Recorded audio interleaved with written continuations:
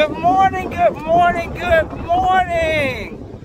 Wow, how quickly the weather changes in Virginia. I tell you. But this is the day that the Lord has made. We are going to rejoice and be glad in it.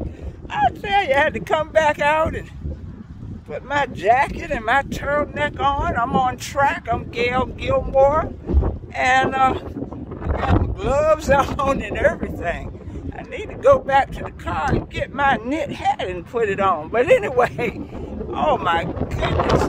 But God is good. A little nippy, a little chilly. But the more I walk, the warmer that I get. But good morning, everybody. Good morning. Happy Monday. As I always say, Mondays is a sign we can start all over again, and we got another chance to get it right.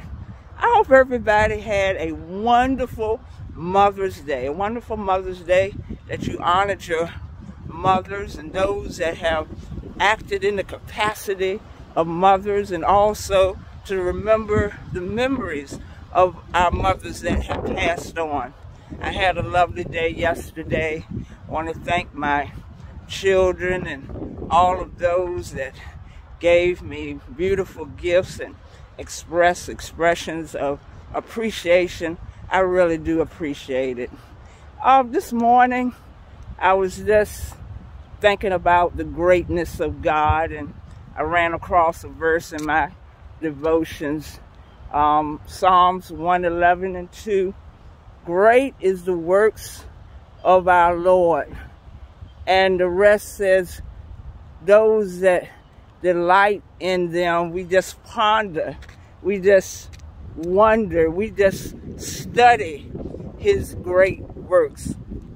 You know, sometimes for me, I just sit back and just, you know, I'm just in awe of the greatness of our God.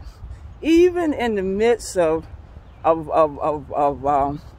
bad times, troubling times, sad times, because I always come to the conclusion that all things work together for good to those that love the Lord and are called according to his purpose.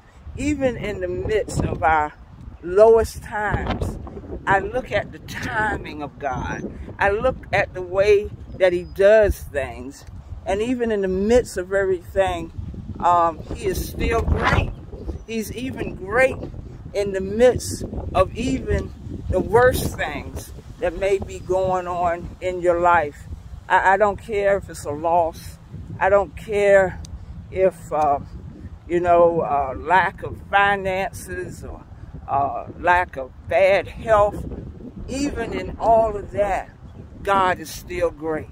You know, sometimes that's always been my testimony, is I will bless the Lord at all times, even in the midst of those times when are sad or hard. And I think somebody needs that this morning, because after it's all over, we just sit back and I stand in the awe of his greatness, because again, it's like a movie script.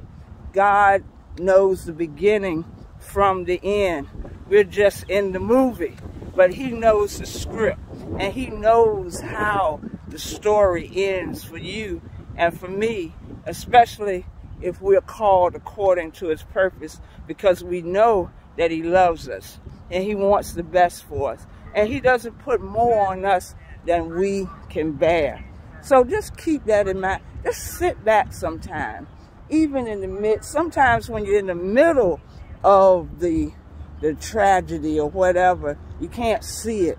But when you step back, just study and ponder the greatness of our God. You have a good beginning of the week.